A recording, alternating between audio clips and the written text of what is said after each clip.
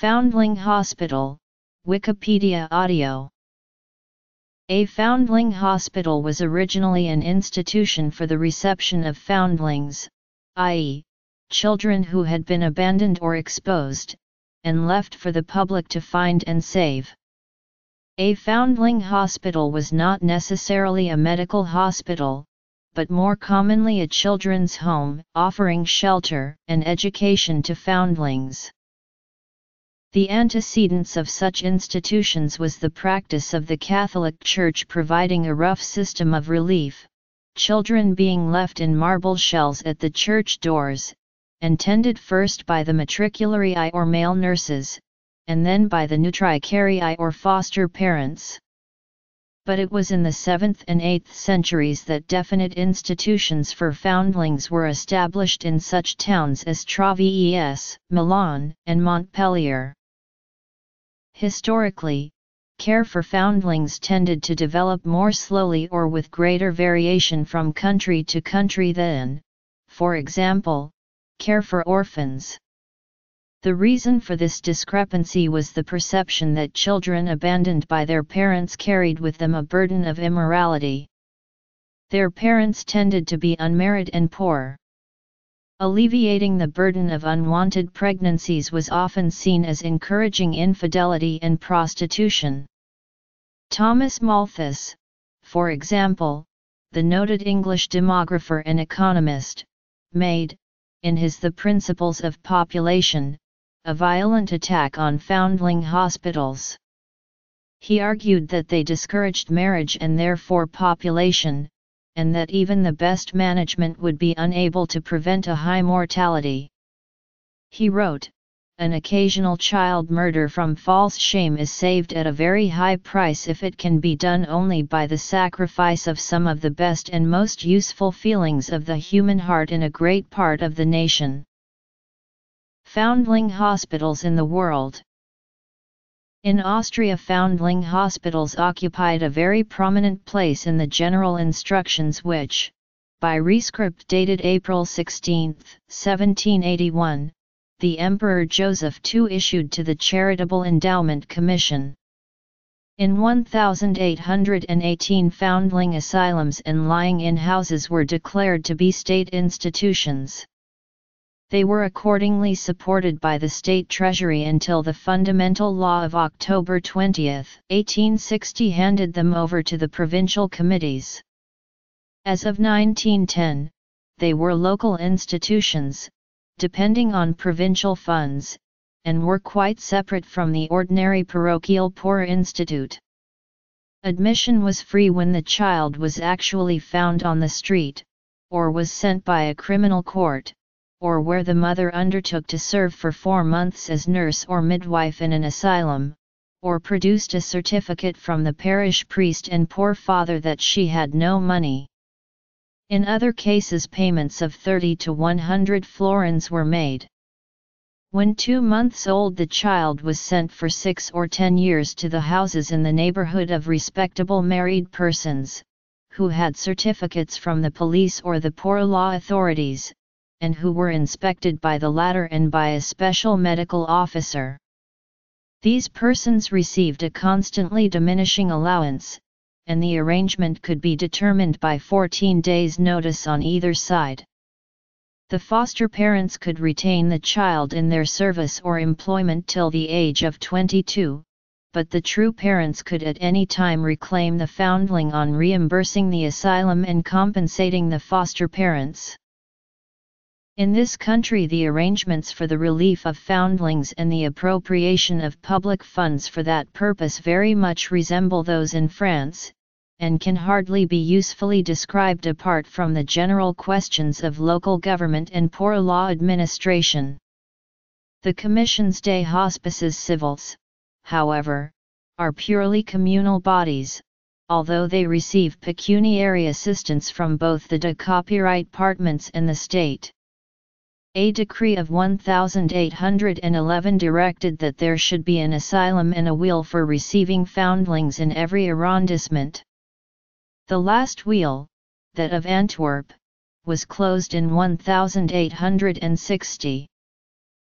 the Decree of January 1811, the Instruction of February 1823, the Decree of March 5, 1852, the Law of de l'Administration des Finances of May 5, 1869, the Law of July 24, 1889, and the Law of June 27, 1904. In Louis XIII's France, St. Vincent de Paul rescued, with the help of the Louise de Marillac and other religious ladies, the foundlings of Paris from the horrors of a primitive institution named La Couche, and ultimately obtained from Louis XIV the use of the Bicatière for their accommodation. Letters patent were granted to the Paris hospital in 1670. The Hôtel Dieu of Lyon was the next in importance. No provision, however, was made outside the great towns. The houses in the cities were overcrowded and administered with laxity, and in 1784 Jacques Necker prophesied that the state would yet be seriously embarrassed by this increasing evil. From 1452 to 1789 the law had imposed on the seigneurs de haute justice the duty of succoring children found deserted on their territories. The foundling hospitals had been started as a reform to save the numerous infants who were being abandoned in the streets of Paris. Infant mortality at that date was extremely high, about 50%, in large part because families sent their infants to be wet nursed. The mortality rate in the foundling hospitals, which also sent the babies out to be wet nursed, proved worse, however, and most of the infants sent there likely perished. The first constitutions of the French Revolution undertook as a state debt the support of every foundling. For a time premiums were given to the mothers of illegitimate children, the enfants de la patrie, by the law of 12 Brumaire, and 2. Tout recherche de la paternité copyright est interdit, while by art. 341 of the Code Napala copyright on, la recherche de la mata copyright renita copyright est admise. As of 1904, laws of France relating to this part of what is called l'assistance publique were. These laws carried out the general principles of the Law of 7 Brumaire and v. which completely decentralized the system of national poor relief established by the Revolution.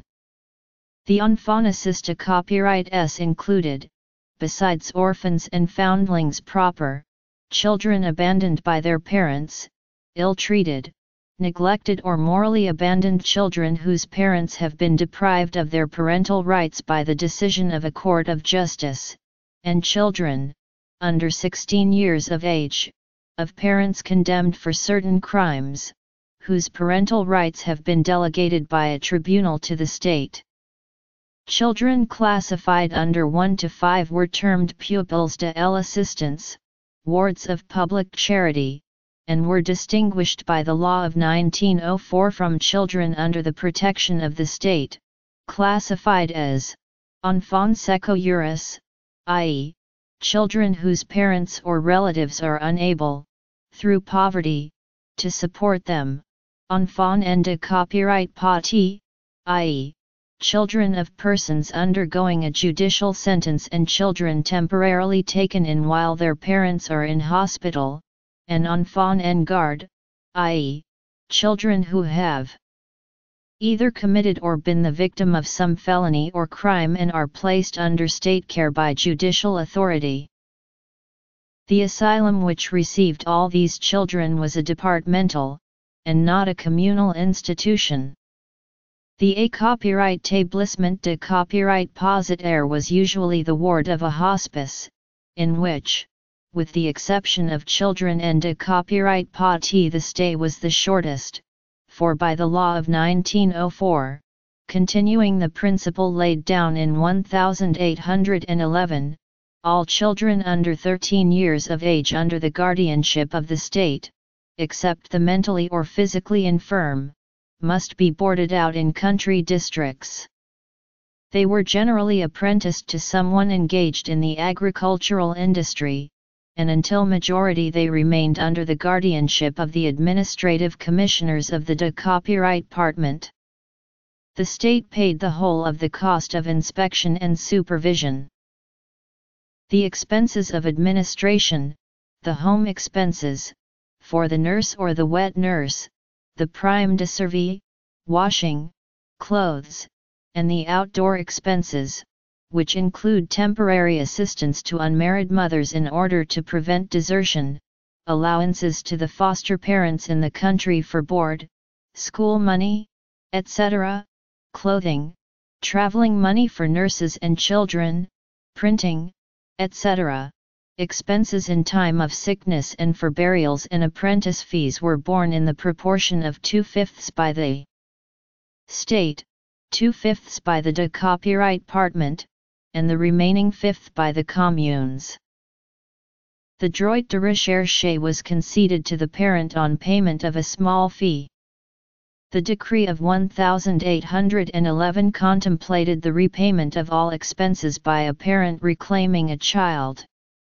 The same decree directed a tour or revolving box to be kept at each hospital.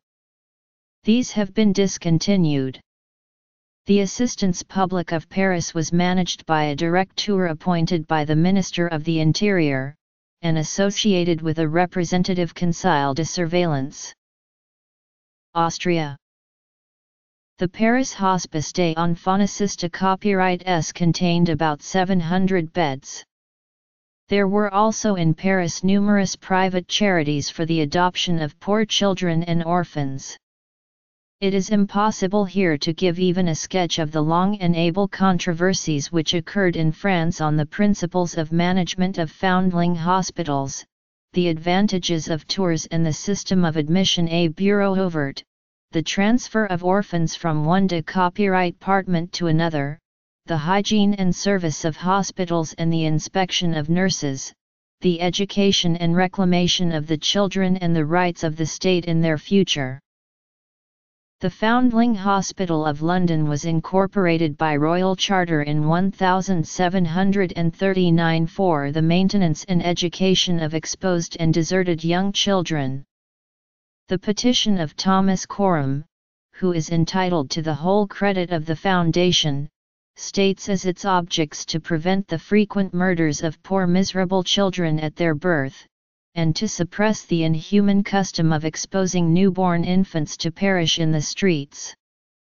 The Foundling Hospital kept receiving children until the 1950s, when British law changed the focus in care for foundlings from children's homes to foster care and adoption. The Foundling Hospital is now a child care charity called Coram Family. Its history and art collection are on display at the Foundling Museum. Scotland never seems to have possessed a foundling hospital. In 1759 John Watson left funds which were to be applied to the pious and charitable purpose of preventing child murder by the establishment of a hospital for receiving pregnant women and taking care of their children as foundlings. But by an Act of Parliament in 1822, which sets forth doubts as to the propriety of the original purpose, the money was given to trustees to erect a hospital for the maintenance and education of destitute children. In 1704 the Foundling Hospital of Dublin was opened. No inquiry was made about the parents, and no money received. From 1,500 to 2,000 children were received annually. A large income was derived from a duty on coal and the produce of car licenses. In 1822 an admission fee of £5 was charged on the parish from which the child came. This reduced the annual arrivals to about 500. In 1829 the Select Committee on the Irish Miscellaneous Estimates recommended that no further assistance should be given. The hospital had not preserved life or educated the foundlings. The mortality was nearly 4 in 5, and the total cost £100,000 a year. Accordingly, in 1835 Lord Glenelg closed the institution. A Foundling Hospital in Cork was opened in 1747 at Leitrim Street following a 1735 Act of the Irish Parliament. It was funded by a local tax on coal and comb, weighhouse fines, carriage car licenses and penalties on drivers of same. The building site, now occupied by the Ladies' Well or Murphy's Brewery, was based around a small quadrangle with a chapel, schoolrooms, boys' dormitories, girls' dormitories, and staff apartments. In 1821 the Foundling Hospital was governed by the Lord Bishop of Cork, the Mayor, Recorder, Aldermen, Sheriffs, and Common Council, Common Speaker, and 26 others annually chosen at the Court of D'Oyer 100. At this time the tax on coal was levied at 1 shilling per tonne of coal imported into Cork. Following the enactment of the Poor Laws in Ireland, the Poor Law Union workhouses replaced many of the functions of the Foundling Hospital. In Cork, the Union Workhouse was opened on Douglas Road in 1841. The Foundling Hospital at Leitrim Street subsequently closed in July 1855, when it was converted by the Emigration Commissioners for use as an emigration depot. As of 1910, Italy was very rich in foundling hospitals, pure and simple, orphans and other destitute children being separately provided for. In Rome one branch of the Santo Spirito in Sassia was, since the time of Pope Sixtus IV, devoted to foundlings. The average annual number of foundlings supported was about 3,000. In Venice the Casa degli Esposti or Foundling Hospital, founded in 1346, and receiving 450 children annually, was under provincial administration. The splendid legacy of the last Doge, Ludovico Manon, was applied to the support of about 160 children by the Congregazione di Carità acting through 30 parish boards. Under the old Russian system of Peter I, foundlings were received at the church windows by a staff of women paid by the state. But starting in the reign of Catherine II, foundling hospitals were in the hands of the provincial officer of public charity. The great central institutions, at Moscow and St. Petersburg, were founded by Catherine. When a child was brought to these institutions the baptismal name was asked, and a receipt was given, by which the child could be reclaimed up to the age of 10. After the usual period of 6 years in the country, care was taken with the education, especially of the more promising children. The hospitals served as a valuable source of recruits for the public service. The rights of parents over their children were very much restricted, and those of the government much extended by a ukase issued by the Emperor Nicholas I in 1837. Belgium. France. As of 1910, in the United States of America, foundling hospitals, which are chiefly private charities, existed in most of the large cities. Great Britain, England, Scotland, Ireland, Italy, Russia, USA,